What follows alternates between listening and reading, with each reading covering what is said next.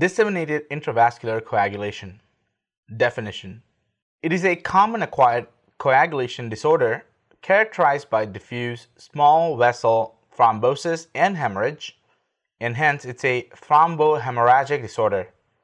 It is caused by systemic activation of coagulation, which leads to the formation of thrombi throughout the microcirculation, producing widespread ischemic damage. Note that DIC is also called as consumptive coagulopathy. Elements required for hemostasis like platelets, coagulation factors, and natural anticoagulants are depleted, leading to bleeding more commonly than all congenital coagulation disorders put together. There is systemic activation of coagulation, leading to formation of microthrombi throughout the microcirculation. The platelets and coagulation factors are then consumed, thus activating fibrinolysis, and secondarily, tissue hypoxia and microinfarcts caused by a myriad of microthrombi and bleeding disorder related to pathologic activation of fibrinolysis ensues. Consumption of coagulation factors causes bleeding with increased PT and PTT. Depletion of platelets also leads to risk of bleeding due to increased bleeding time. Pathogenesis. Normally, clotting is initiated by either the two pathways, both of which lead to formation of thrombin. The extrinsic pathway, which is triggered by the release of tissue factor called tissue thromboplastin. Some of the examples where the extrinsic pathway is activated include massive trauma like a motor vehicle accident or extensive surgery, hypovolemic or cardiogenic shock, malignancies like acute promyelocytic leukemia, adenocarcinomas of the pancreas, prostate carcinoma, stomach cancer, lung carcinoma, breast carcinoma, etc. Obstetric problems like amniotic fluid embolism, abruptio placenta, toxemia of pregnancy, in a dead retained fetus, acute pancreatitis, rattlesnake venom, acute respiratory distress syndrome can all activate extrinsic pathway. Intrinsic pathway is triggered by the activation of factor 12 by surface contact, collagen, or other negatively charged substances. Gram-negative septicemia like meningococcemia caused by Neisseria meningitidis with release of endotoxin is the most common cause of disseminated intravascular coagulation. Histoplasmosis, malaria, aspergillosis, toxemia, deposition of immune complexes in diseases like systemic lupus erythematosus, severe temperature alterations like heat stroke, third-degree burns can all lead to activation of the intrinsic pathway. Clotting process is halted by rapid clearance of activated clotting factors via the following: macrophages in the liver, endogenous anticoagulants like protein C, and concomitant activation of fibrinolysis. DIC is triggered by either of the two major mechanisms: the release of tissue factor or thromboplastic substances into the circulation,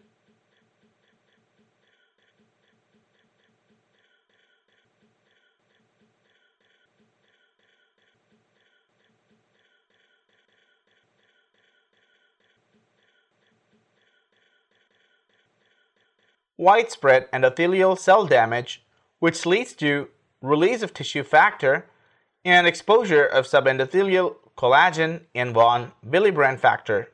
Irrespective of the pathogenic mechanism, DIC has the following two consequences: widespread fibrin deposition within the microcirculation, leading to ischemia in the more severely affected or vulnerable organs, hemolysis due to trauma to red blood cells as they pass through vessels narrowed by fibrin thrombi, microangiopathic hemolytic anemia with schistocytes. Major disorders associated with DIC include the following, with the most common being sepsis, obstetric complications, malignancy, and major trauma, especially to the brain. superimposed bleeding tendency due to depletion of platelets and coagulation factors, and secondary release of plasminogen activators. Plasmin cleaves the fibrin, factors 5 and 8, thus reducing their concentration further. Fibrinolysis also creates fibrin degradation products having antithrombin activity, which inhibits the platelet aggregation as well as impairs fibrin polymerization. This results in a hemostatic failure. Morphology. Microthrombi in the arterioles and capillaries of the kidneys, adrenals, brain and heart, and all other organs can occur. Glomeruli show small fibrin thrombi associated with only a subtle reactive swelling of the endothelial cells or varying degrees of focal glomerulitis. Small infarcts are formed in the renal cortex due to microvascular occlusions. The entire renal cortex may be destroyed by ischemia, in severe cases causing bilateral renal cortical necrosis. In Waterhouse-Friderichsen syndrome, adrenal glands are involved. Microinfarcts may also be commonly seen in the brain, surrounded by microscopic or gross foci of hemorrhage, giving rise to bizarre neurologic signs. DIC may lead to Sheehan postpartum pituitary necrosis.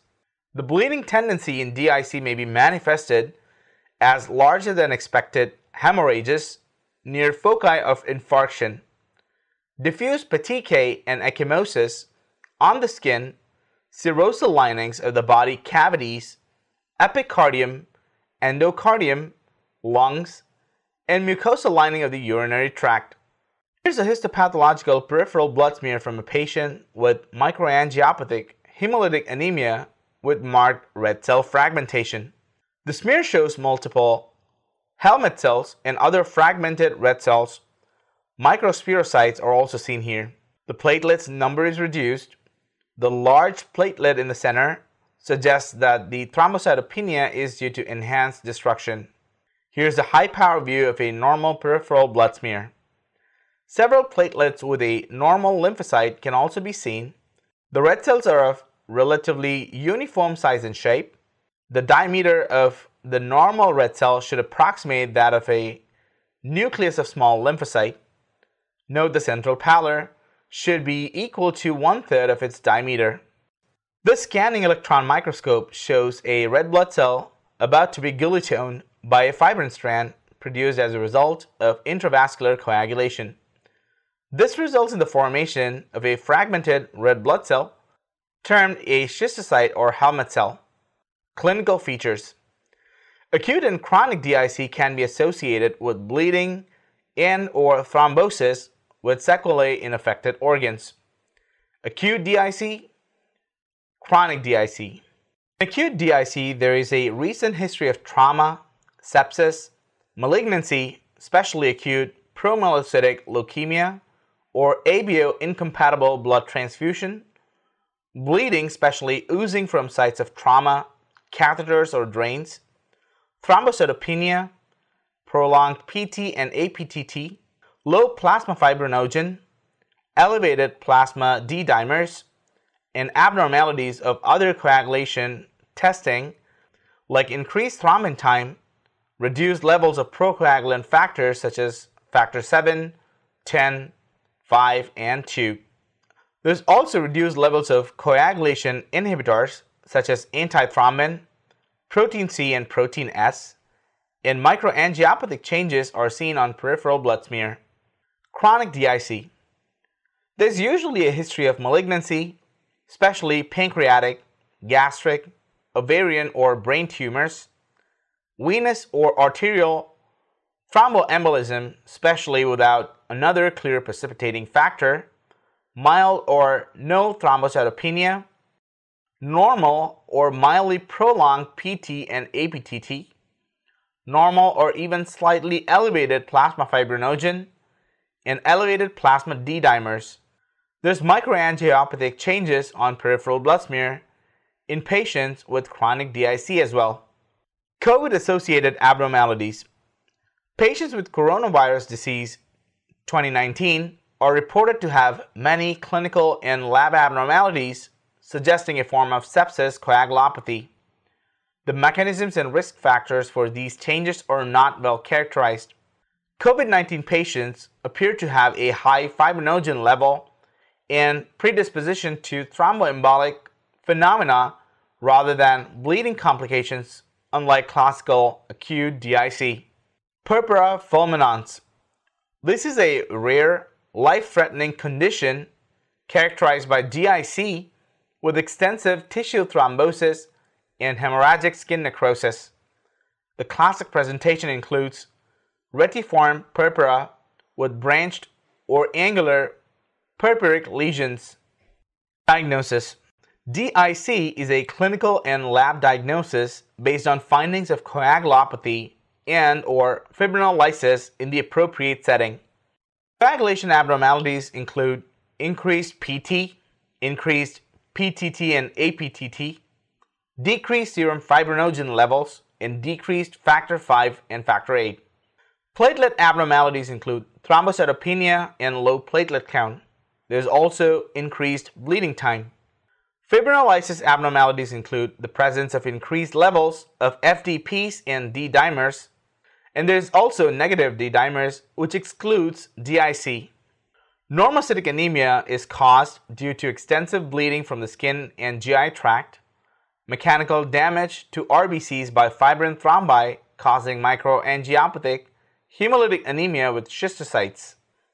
Differential diagnosis.